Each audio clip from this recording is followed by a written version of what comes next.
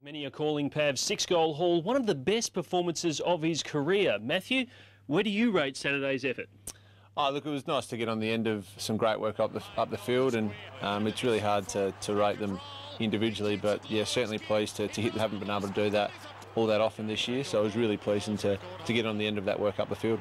I guess the big disappointment probably is Aaron Sandilands now missing a big amount of football. That must be really tough for the footy club to cope.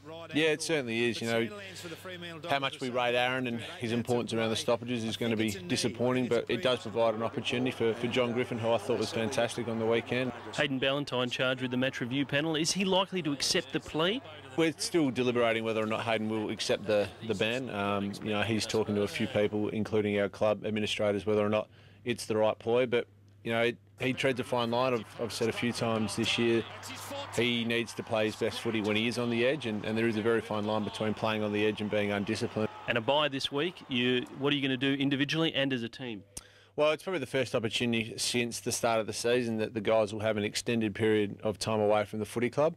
Certainly able to mentally relax, albeit that the physical preparation will still be there for Essendon come Saturday in 2 weeks' time.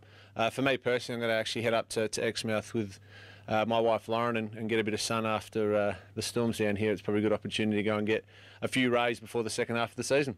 Pav sounds good. Matthew Pavlich enjoying his break, and the Dockers recharging before a big second half of the season. It's back to you, Mark.